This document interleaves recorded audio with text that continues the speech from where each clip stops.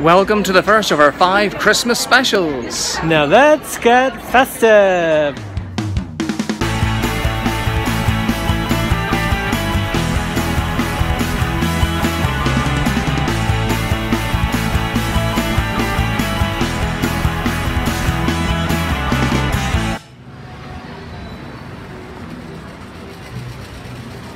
One of the things I love about Christmas is window shopping. Without the intention to buy anything, no, I just like browsing the department store windows. We have come to Selfridges on London's Oxford Street to see their offering this year, Christmas of Dreams.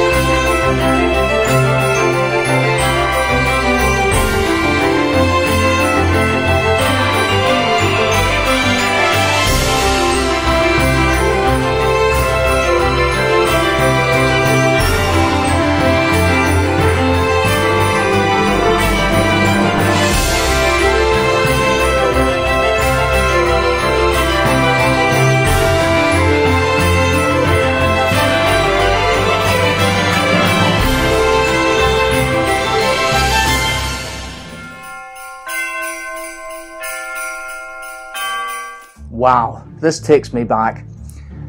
One of the things I remember from my school days is in the weeks leading up to Christmas we made streamers, and we had pieces of coloured paper, glue. Oh, I can smell it right now. That old school glue. There was something really, really addictive about it. And we would make streamers and then take them home and put them up at our own homes. I always used to have them like dangling right across the ceiling. Now I know I could have just bought coloured paper, but I wanted something a bit special, and I spent ages walking around shops trying to find something that looked a bit Christmassy, and I managed to come across these lovely streamers here. Different colours, decorations. We've got little Santa on here and the same on this one here. And the bonus with this is I don't need glue because they all come with their own little sticky back paper tags. So let's get started and we'll see how big we can make it. Now, all you need to do, this is like one of the simplest things, so if I can do it, anybody can do it, is just take up the peeler and stick one end to the other. So you've got like a little ring. And you want to mix them up a bit. So, well, I suppose if you want it, you could put 2 the same together.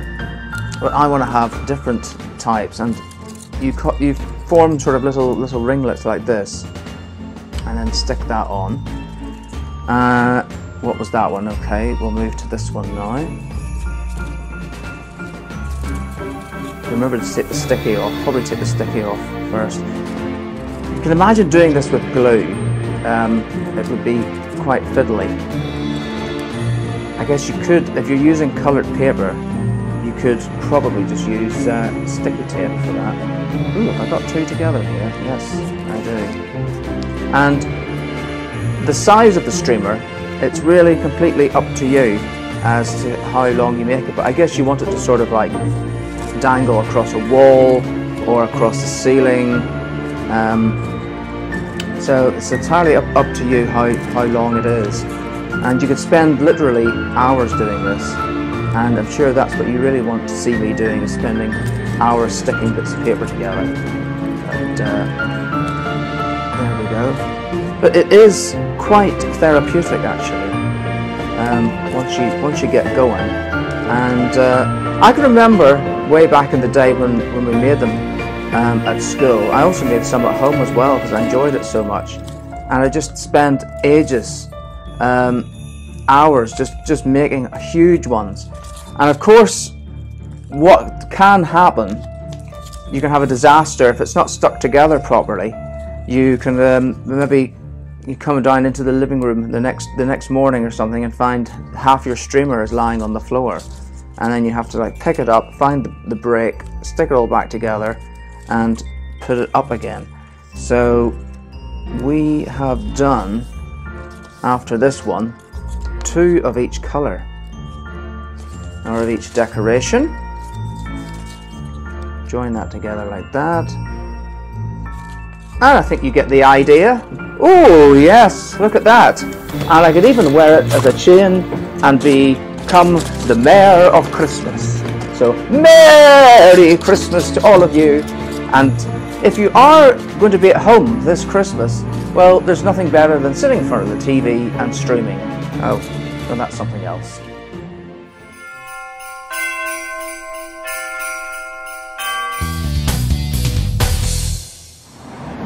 Here are my top tips and tricks for a fuss-free Christmas.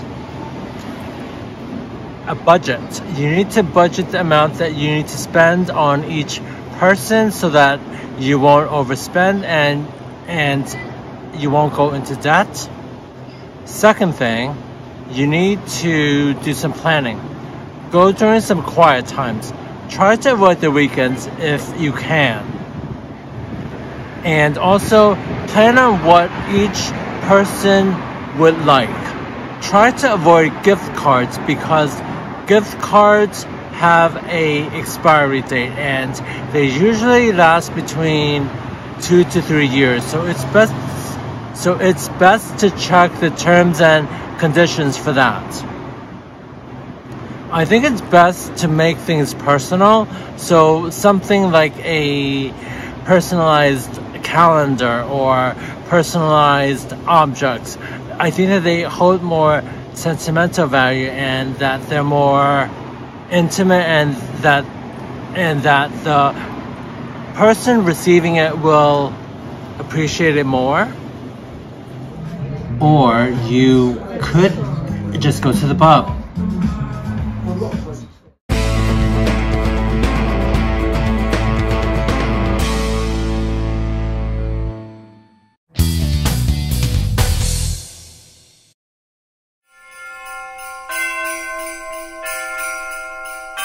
Thank you for watching the show. If you like what you see, then please subscribe.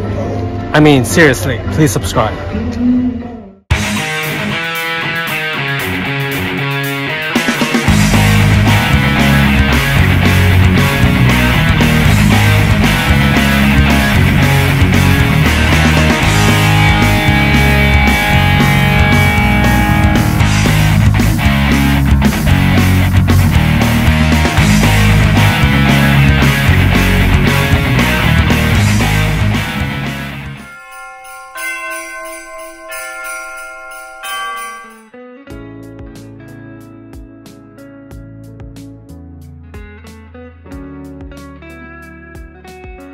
I am always a child at Christmas, aren't I? Yeah, I think that you are.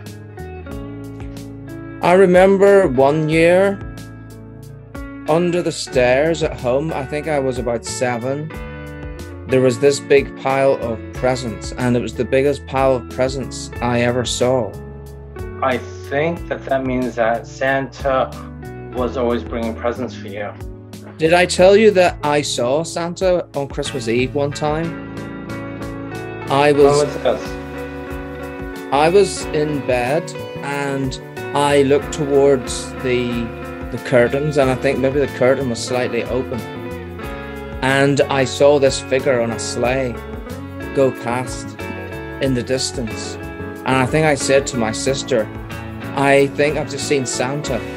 And I don't know, but maybe that was the same year that when I woke up I had all those presents. I think that was like peak Christmas for me. I remember us opening the presents on Christmas Eve sometimes. Other times we were opening it on Christmas Day.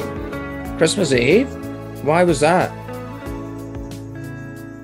So that we could get the excitement over with sooner rather than later.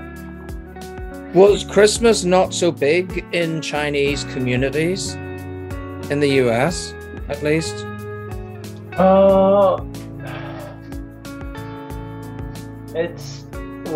It wasn't that big for us growing up. It was a holiday, and we had a small tree, a artificial one, but it wasn't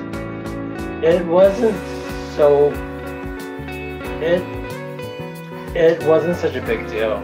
Did you find it a bit weird when you first came over here at Christmas to find out how big everything was, like on the TV and everything as well? Like now it lasts for about a month. I think that Christmas over here is like Christmas on steroids. It's kind of like pump it up. So it's great and all, but I think it does get us all in the Christmas mood. There's like all the music playing, the decorations come up like around Halloween time or sometimes even before that. Then I just think to myself, shouldn't we get a festive holiday or one holiday over before we go into another one? But it's just no. You have to go from point A to point F. Like, we don't really care about the middle steps. But it's the whole run-up to Christmas that I find the more exciting bit, rather than Christmas Day itself, which I never seem to be able to enjoy. But thinking back to when I was a child, it was kind of the same in a way, because I knew there were the 3 key things that happened. Well, actually 4. That you knew Christmas was coming. Actually 5. If you think about it, there was a lot of key things. The first one was probably, I suppose, and again, I'm thinking that maybe all these things happened quite quickly, but in looking back, they seem to be spread out more. But maybe the first one was when Christmas cards started to arrive in the post. And even to this day, as you know, I always get excited when the postman arrives. And like, come on, who sent me one? Not just at Christmas, but I'm excited every day to get post. But the Christmas cards arriving, I can remember that at its peak, there would maybe be something like 40, 50 Christmas cards would arrive in one day. And I was allowed to open every one of them. So they were all mostly addressed to my parents or one or other of my parents. And I could open all of them. And then I'd cut out all the stamps and save the stamps. So there was that. Another one was at school, and that was making streamers, which we are doing on the show as well now. And that was always exciting. And then putting up the decorations at home. And I would get that spray foam stuff and stencils. And we had a porch at our front door. And it was a full glass window. And I would do all these like stencils of snowmen and scenes and stuff. So there was that. The other thing was when the milkman came, because we had a milkman back then.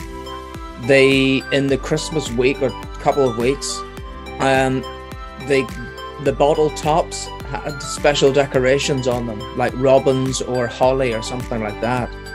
And I always said, "Oh, it's the Christmas tops." So there was that. But I guess the biggest one, which remains to this day, is the TV mag. And it has to be the Radio Times. Radio Times at Christmas, you've got to buy it. And you know what I'm like, as soon as I go searching for it, when I hear a rumor that it's on sale days before it's supposed to be, I start going out to all the shops and try to find it. Obsessive. And of course, you like to interrupt me while I'm in the middle of my TV mode. I remember us making paper snowflakes to hang up from the house. I remember us having some stockings that we decorated. And I remember us writing Christmas cards to one another, which was nice. We didn't really have Christmas dinner. It was just like your everyday dinner. All I want is a ham sandwich on top of the pops. And one of the other things that I remember every Christmas was The Wizard of Oz was always on TV. Usually on Christmas Eve or Christmas Day. I think it still is on over the Christmas period. And it's the only movie that I have watched multiple times. In fact, I think there's only a handful of movies that I've ever watched more than once. But The Wizard of Oz, if it's on, I'll record it and watch it, and it never fails to sort of surprise and amuse. A movie that always aired on Christmas Day was It's a Wonderful Life. And I don't even remember ever watching it, ever. I don't ever remember what happened, how it started. All I remember is that it's in black and white, and I remember the man holding the little girl at the end, and then she saying, every time a bell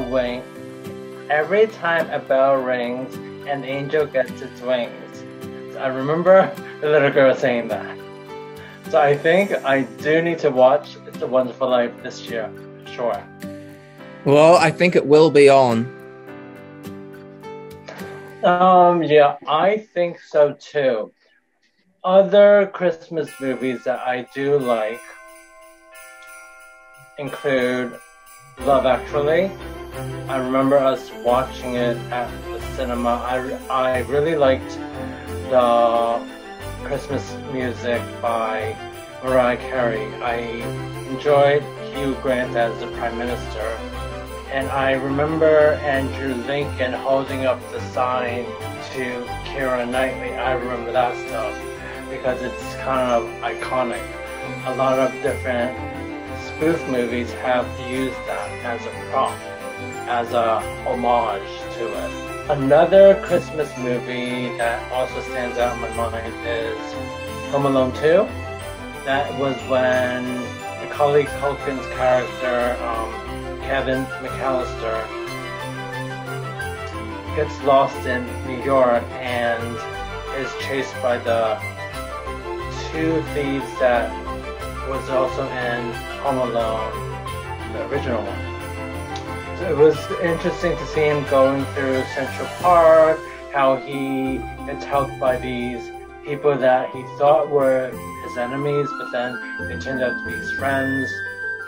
No, so it's like a comedy, and it's like him beating the odds to get back to his family, really. So I do like some happy endings in those movies. It was great reminiscing about Christmas with you today, and I'm sure that Christmas will be fabulous no matter what we do. And who knows, maybe we will just have Christmas on Zoom, and then I can watch my Top of the Pops with my ham sandwich, and you can have have your dinner, and we don't annoy each other. How about that? Cheers!